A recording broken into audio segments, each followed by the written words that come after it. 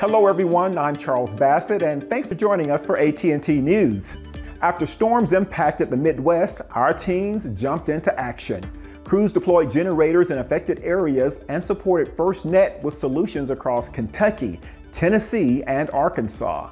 To assist our impacted wireless customers, we waived overage charges to provide unlimited data, talk, and text. And we have a special offer to waive select fees for new wireline orders.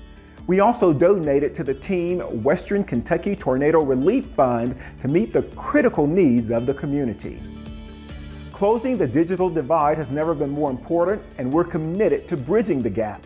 This month, we're launching Connected Learning Centers in Dallas, Houston, Los Angeles, and Cleveland.